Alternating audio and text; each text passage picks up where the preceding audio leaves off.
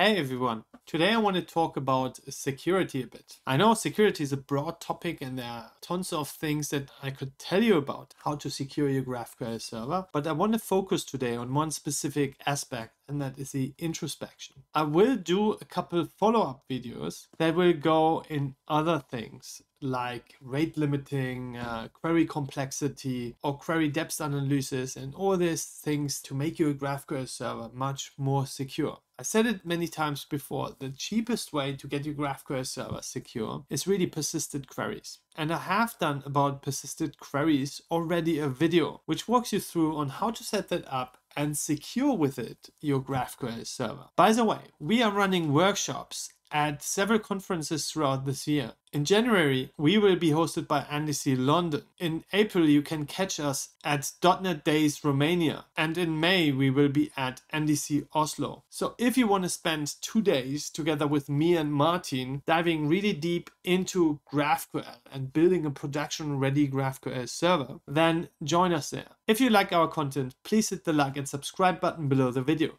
And with that, let's dive into it. So I have a little server set up here, and I think it's already running. Yeah, it is on port 5000. And at the moment, it's our basic demo server, so you can just go on it and it will work. I can write any query that I want here. So I can run that and then I get just the result. So basically what I expect from a GraphQL server. Okay, so what do we want to secure here? First, we don't want to expose everything our server can do. So we want to hide essentially the schema and its capabilities from somebody that is snooping around. But this is actually not really securing your server. What we also want to do is that when our server is at production, we don't want to have people writing lots of introspection queries against that. An introspection request for a large server could produce a very large response. So this is already something that we might want to avoid. There are actually better ways to give people your schema when it's really large, and that is with an SDL file. So at production, you could give your consumers actually the SDL file, and then they could use that in their tooling, like I did here.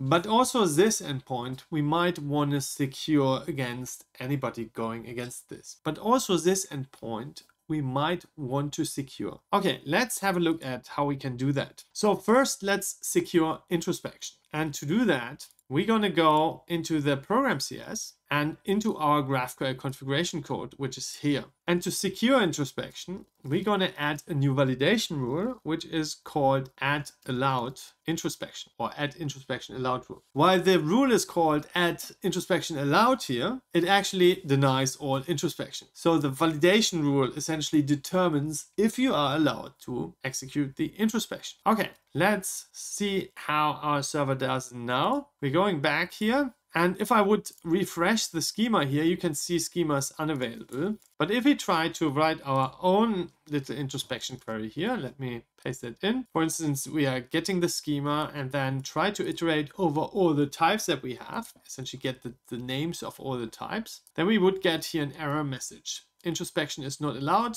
for the current request. And that is a good hint because it's not allowed for this current request. But what is with our developers? Maybe we want to allow just for our developers the introspection request. And that is where the HTTP request interceptor comes in. So in order to control more fine-grained who is allowed to do introspection requests, we can override our HTTP request interceptor. More concretely, we want to override the onCreateAsync method here. And this method essentially allows us to add more context, more state to our GraphQL request builder. So let me reformat that. And now let's define the rules when we are allowed to do introspection. So ideally, we have authentication set up and we could look at the claims or whatever from our token. But in this case, I didn't bother to set any authentication here up because we want to keep it simple. So we're going to check if the HTTP context has a header specified for our request. So we can go here to the request and then look up the headers. And if we find an introspection header, then we allow introspection. Okay, not secure. As I said, ideally you would combine that with authentication or authorization here and then do it more fine-grained. So the next thing is that we can now build up state So we can take our request builder here, and we already have here some predefined helpers that let us build up the context in a way that we are allowed to do introspection, or we are allowed to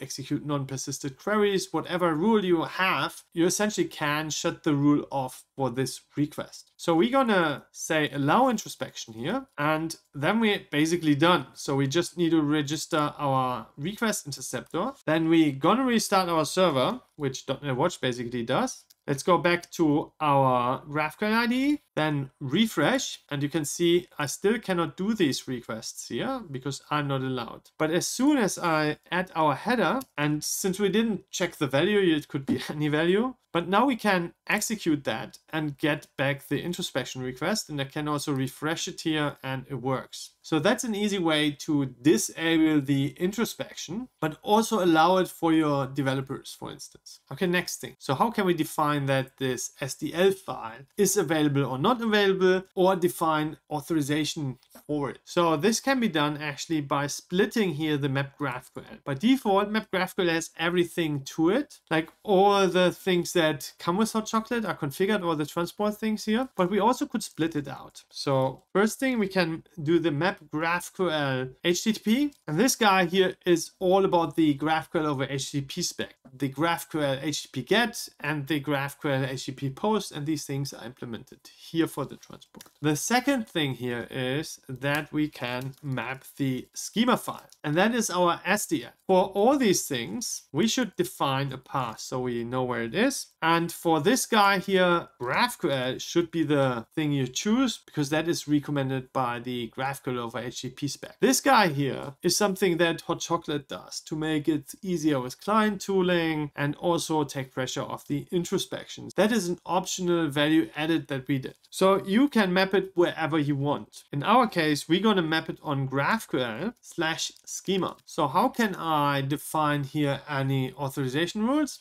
Very easy. We can just say require authorization here, and then you can specify any policy, and you essentially can use the basic ASP.NET Core authorization policies here, then just specify the policy that you want to have for this specific schema file here. One more thing here, and that's about any of these map GraphQL thingies here. We always have an options here, so I can say with options, and then I have the options for this specific GraphQL HTTP here, so that's the GraphQL HTTP options, and there you can further limit what this thing can do. If you, for instance, do not want GET requests, HTTP GET requests for GraphQL, then you can switch them off here. Or if you don't want to allow multi-part requests, you can switch them off here. So you have like a couple of switches here to fine-tune what transport aspects you really want to allow. But with the configuration that we have here, we also have no banana cake pop anymore. So you have to map that as well. And that works like map banana cake pop, and then we can put it on the UI path, so GraphQL/UI or IDE or whatever you want. And with this thing, we now have completely configured our GraphQL stuff. We can now go back to our browser and refresh that, and then oh, we don't have any banana cake pop anymore.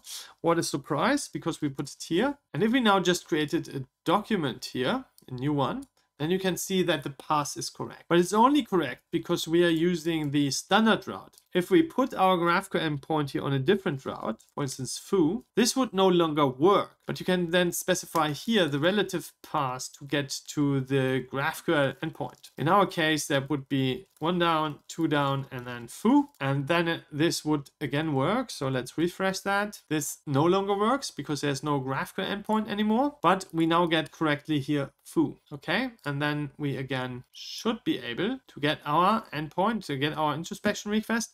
But we didn't configure the header here. So we need to do again the introspection header, any value, refresh, and everything works. One positive side effect here is if you define for each of these things separate routes, it's actually faster under huge pressure. If you don't have like huge pressure, don't worry about, just use map GraphQL and you will be fine. But if you have a lot of data requests, then it can make a difference to put each thing on its own route. I hope this got you more insights in how to set up the introspection security rules and makes your public GraphQL server just this much more secure. If you want to help our project, please head over to GitHub and give us a GitHub star. It really helps our project grow and include even more people into our amazing community. And with this, we are done. I hope to see you next time. Goodbye.